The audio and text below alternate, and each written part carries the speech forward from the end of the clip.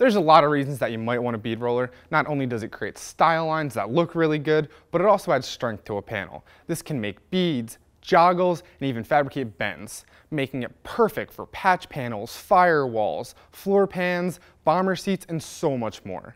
Here at Eastwood, we have a large selection of bead rollers ranging from the 8-inch Elite all the way up to the 36-inch motorized. If you want more information on any of those bead rollers, click the link right there. The 36-inch bead roller is a professional unit that you want when you're going to be creating those larger panels.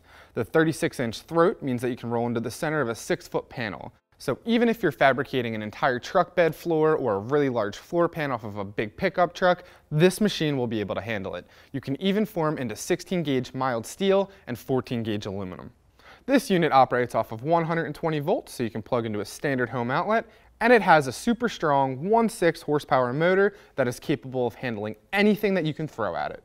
We also reinforced the frame by adding 3 gussets to make sure that this did not bend or flex when you were doing any projects. Now with this machine, you don't need a friend to come over and help you with those smaller projects because it comes with a variable speed foot pedal. That way you can keep both hands on the workpiece for superior control. It's also reversible, so you can work in both directions depending on the project.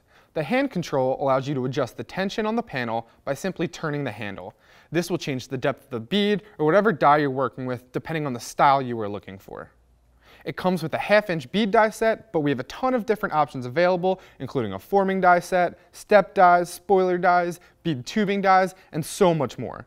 If you want more information on any of those dies, you can click the link right there.